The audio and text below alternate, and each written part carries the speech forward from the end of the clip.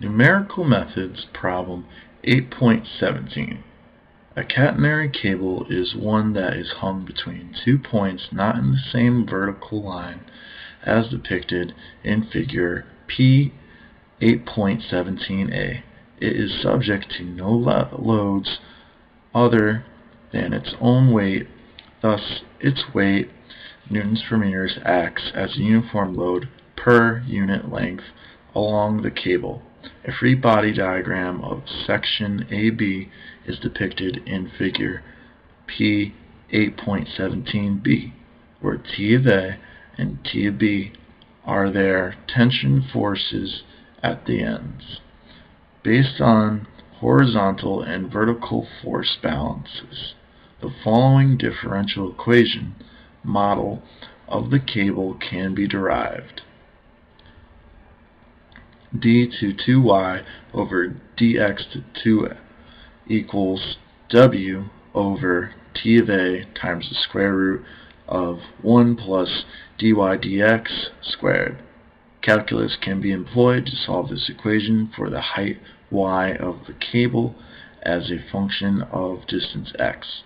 Y equals T of A over w times cos of w over TA times x plus y sub 0 minus T of A over w, where the hyperbolic cosine can be computed by cos of x is equal to 1/2 e to the x plus e to the negative x.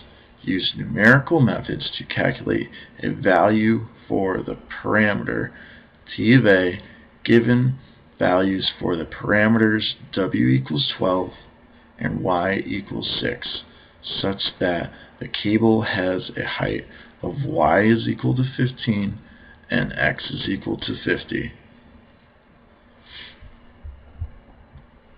So here we have our values given to us by the problem.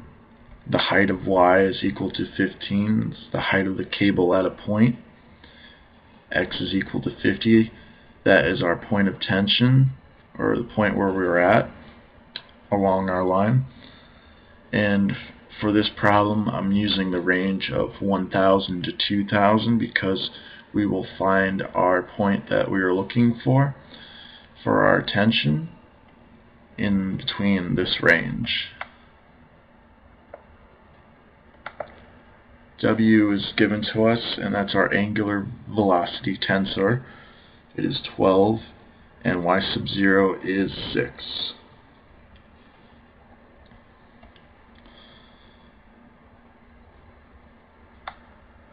So down here we have our equation reworked.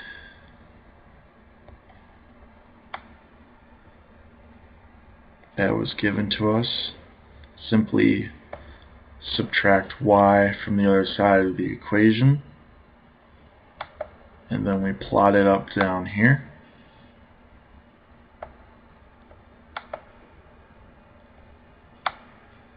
And then I use the modified secant method in this problem to approximate the 0 that we're looking for.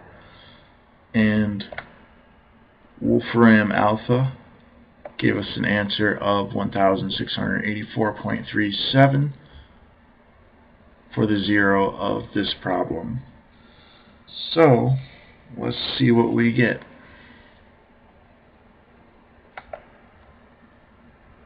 Here in blue is the graph of the equation, and here in green, the green dots are our approximation to our 0 that we're looking for.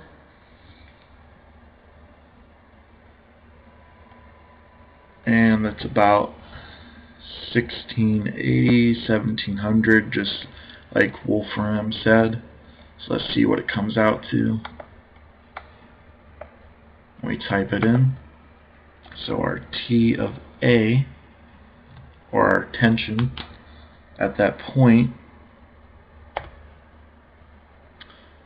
matches the results that we got from Wolfram, we got 1,684, and here we also have 1,684 point a lot of numbers and set in a different notation also, but it's the same. We can also do our function of t of a should show that we are at 0 or very, very, very close to 0, as you can see here. So that is the solution to 8.17 in numerical methods. That's it.